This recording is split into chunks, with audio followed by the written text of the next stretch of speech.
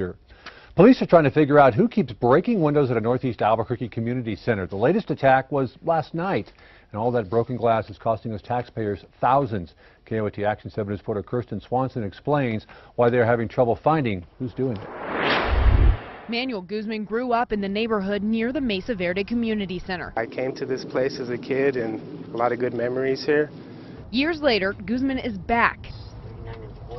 He's with the company that's fixing this again. Crews have been to this community center a couple times already, boarding up windows that have broken, and today they're back. More broken glass to be fixed. The crews say they should be here for about 3 or 4 hours. The city says it shelled out almost $10,000 in the last month just to repair the glass and cover graffiti on the building.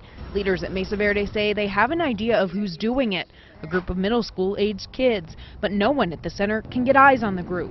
They're operating at night, and we're not having any witnesses to see them do that.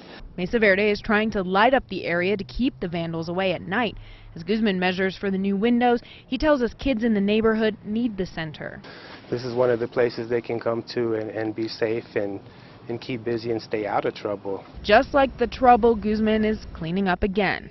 Kirsten Swanson, KOAT Action 7 News. If you have any information or see anything unusual around Mesa Verde Park, call Crime Stoppers. A student from